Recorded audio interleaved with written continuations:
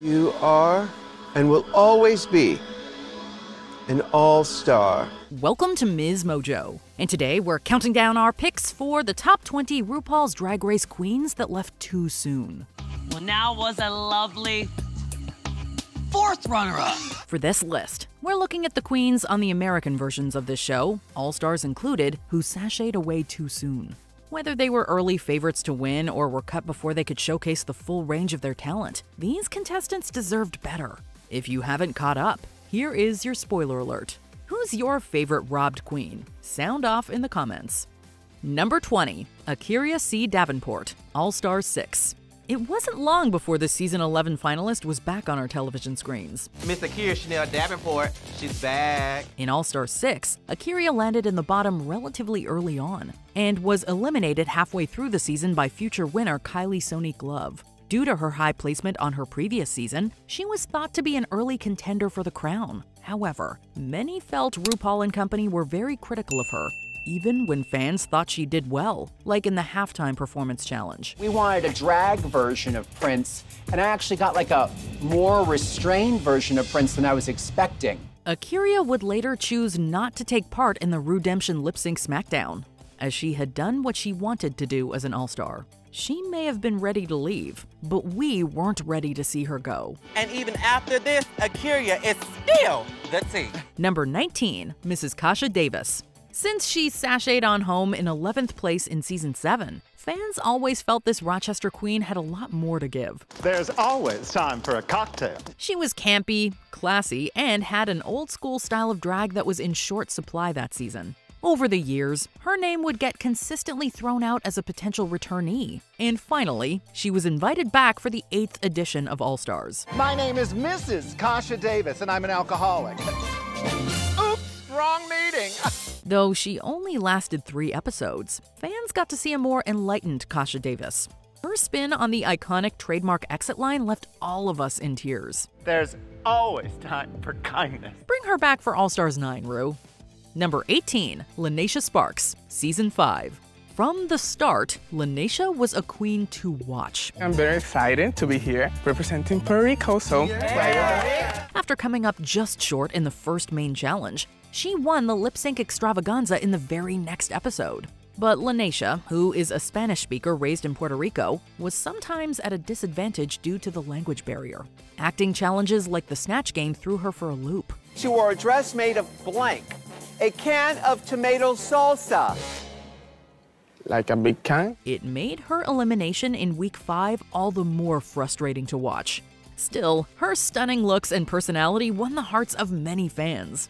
Also, we cannot forget her most enduring contribution to Drag Race history. She co-parented Lil Pound Cake with Alaska. All hail Little Pound Cake. Number 17, Vanessa Vanjie Mateo, Season 10. 10 across the board.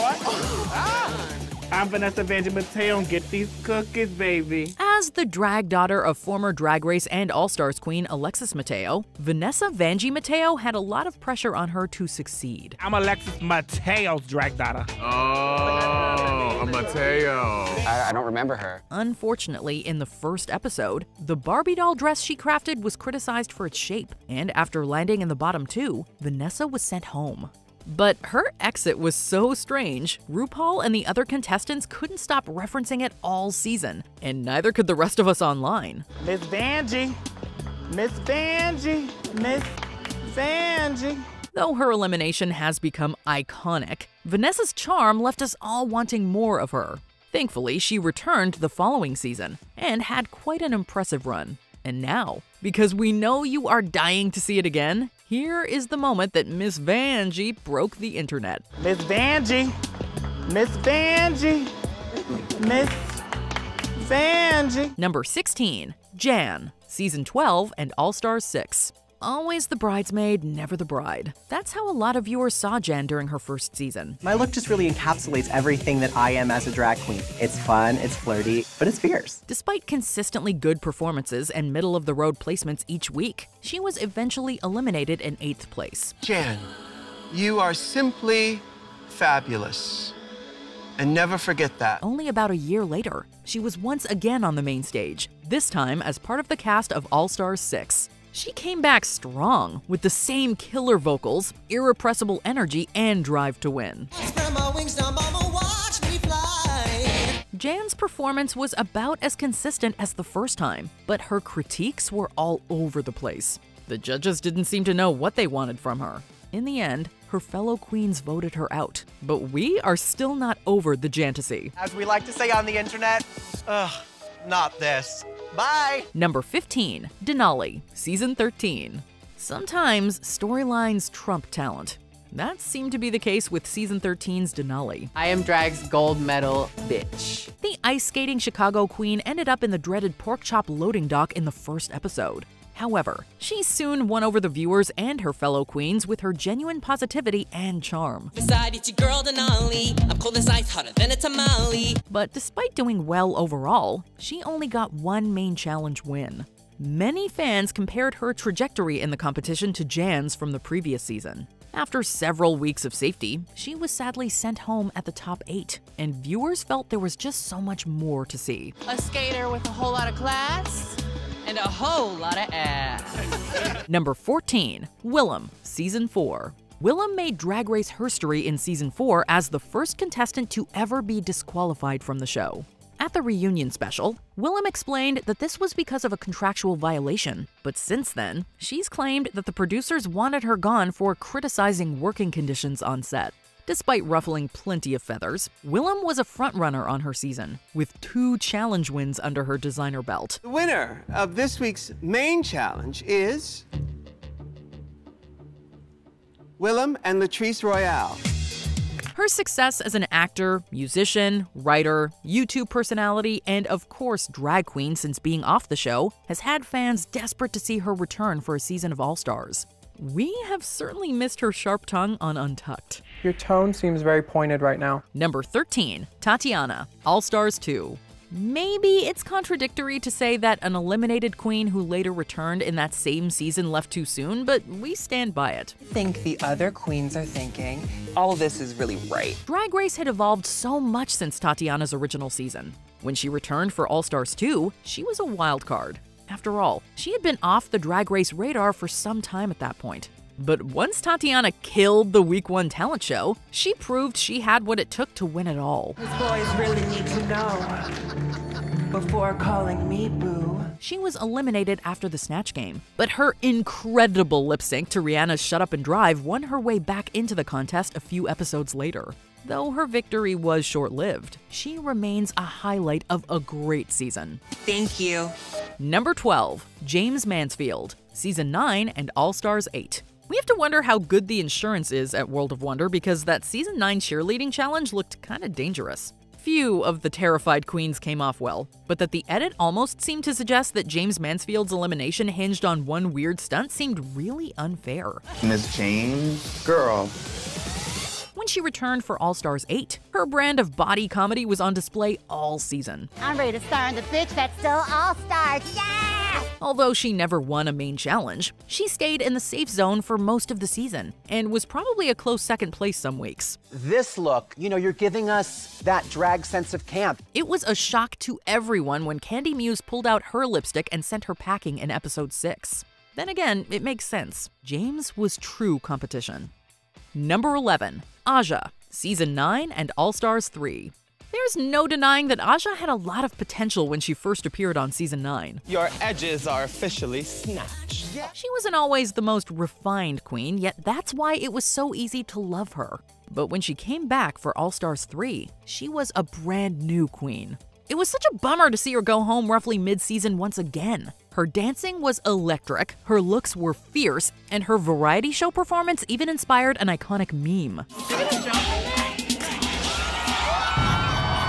All of the queens this season had their ups and downs, and it really could have been a toss-up as to who would win it all. With her underdog story, Aja had as good a chance as anyone else to snatch the crown. Sis, I gotta go. Bye. Number 10, Max, Season 7. Season 7 is still polarizing, which is confusing considering just how great the cast is. Max, period. Max, just Max. Period or capitalized or any way you want to say it or spell it. But fans often cried foul when queens were sent home too early. One of those queens was Max. Often sticking to her gray hair despite Michelle Visage's objections, Max was beloved because she was not going to let anyone tell her how to do her drag. It's been well established by the Drag Race fandom that Max was done dirty by the seemingly unhinged edit in her elimination episode. Sure, she crashed and burned out of nowhere during the Snatch Game. I said temper tantrums.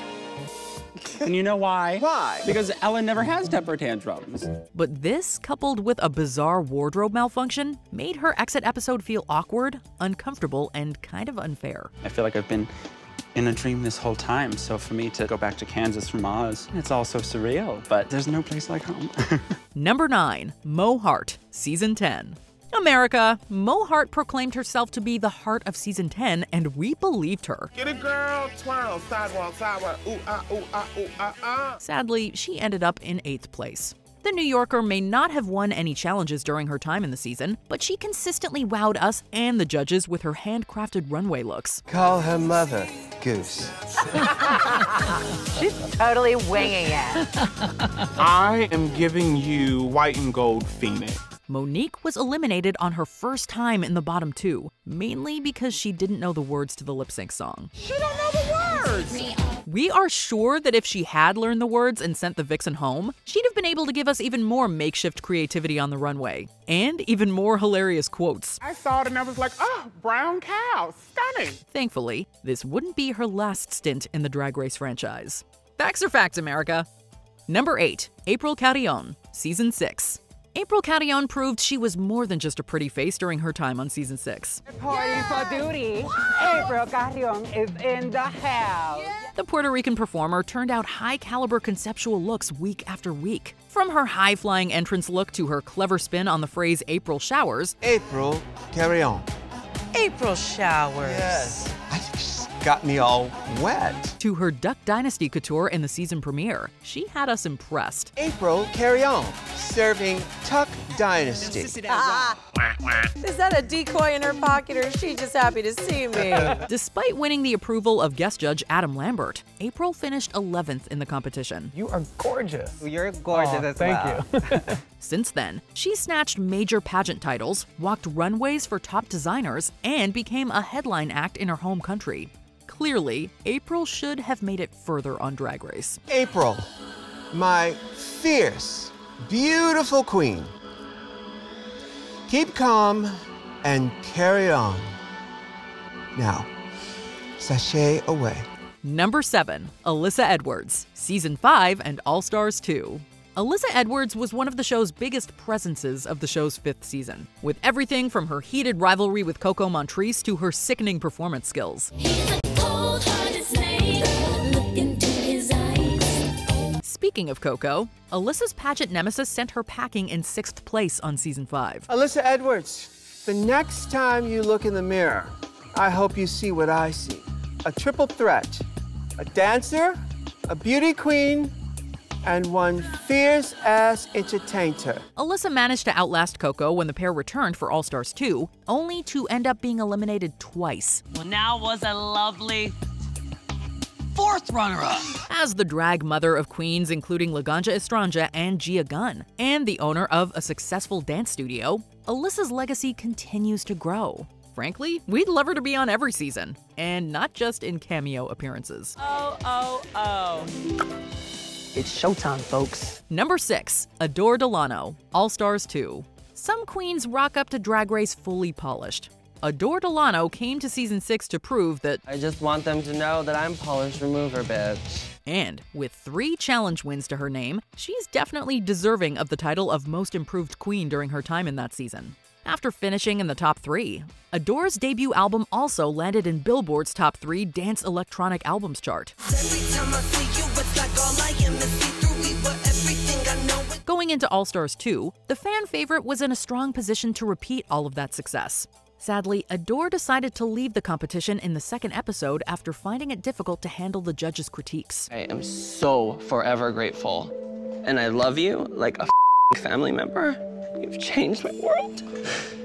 I have to go. Mama Ru has been known to give 3rd chances, so why not do it again? Number 5. Vivacious, Season 6. There's never been a Drag Race queen quite like Vivacious before or since. Mother has arrived. She was pure New York ballroom.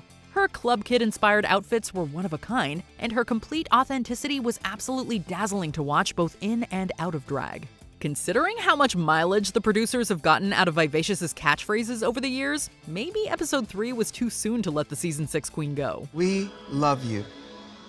Keep giving them life, mama! Clearly, she lives in the producers' heads rent-free.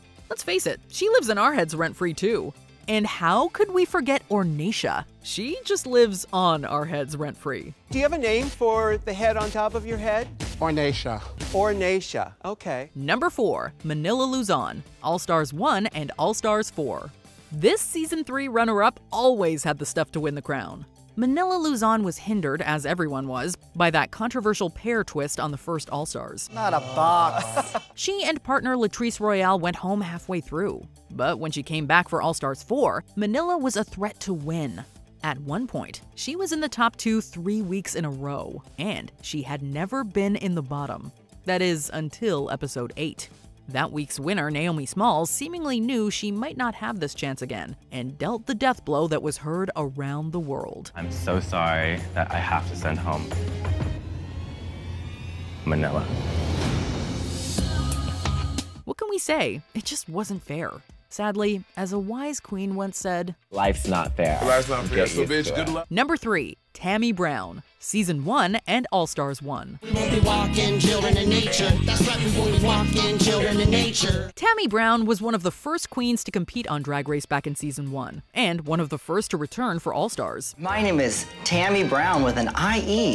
China. Hi, Nice to meet you. Hi. My real name is Keith. If I'm in drag or out of drag, I'm an entertainer. I am the character. After a poor performance of a Destiny's Child song, she landed in the bottom 2 in the second episode of the original show's inaugural season. Her decision to not truly perform the lip sync against Akasha meant she basically eliminated herself. I didn't have the song down, and I had made the decision before I went on stage today that I was gonna not do that song. Tammie didn't fare much better during her team-up with Nina Flowers in the first season of All-Stars either. Tammie Brown and Nina Flowers. You two are the definition of all-stars. Sashay away. Still, her outbursts that irritated her fellow competitors have made her beloved with fans, who are always eager to see more of her. Number 2, Valentina, Season 9 and All-Stars 4. You're perfect, you're beautiful, you look like Linda Evangelista, you're a model. She's perfect, she's beautiful, she looks like Linda Evangelista, you know the rest. Valentina was the Miss Congeniality of Season 9. Oops, sorry, we mean fan favorite.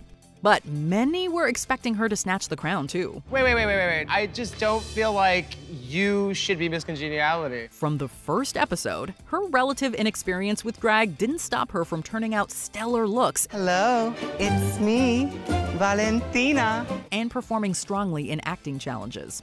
Well, until episode 9. Oh, girl, are you okay? Oh, I thought a death drop means you really die. In the lip sync, after being ordered to show her mouth, it became clear she did not know the lyrics. Oh, she doesn't know the words. But we knew she had more to give, so we were thrilled when she returned for All-Stars 4. Sadly, she went home too early for our liking again, placing 7th. She has since started co-hosting Drag Race Mexico, so she's doing quite well. Before we continue, be sure to subscribe to our channel and ring the bell to get notified about our latest videos. You have the option to be notified for occasional videos or all of them. If you're on your phone, make sure you go into your settings and switch on notifications. Number 1, Ben de la Creme, Season 6 and All-Stars 3. Hi everybody, it's me, Ben de la Creme. We first met this terminally delightful queen in Season 6, where she wasted no time in winning the first main challenge. Ben de la Creme, you were serving cheesecake and left us gagging for more. Congratulations, you're the winner of this week's challenge. Yeah! She repeated the feat with her side-splitting turn as Dame Maggie Smith in the Snatch Game. And after barely putting a heel wrong, fans were confident she would be a finalist. I'm unfamiliar with the work of Lady Handler. However, I did think that it would be rather amusing if there were a libation flavored with citrus. Can you imagine such a thing? But after surviving one lip sync, Dela sashayed away in 5th place, creating a huge online backlash. Dela, girl, I love you. And I expect great things from you. Because the cream always rises to the top. Now, sashay away. If that weren't shocking enough, she upped the ante when she returned for All Stars 3, eliminating herself in episode 6 after a record 5 challenge wins. Though she has the season 6 Miss Congeniality sash, we'd much rather see her with a crown. This is the easiest choice that I have had to make this entire season. I'm going home. Do you agree with our picks? Check out this other recent clip from MsMojo. And be sure to subscribe and ring the bell to be notified about our latest videos.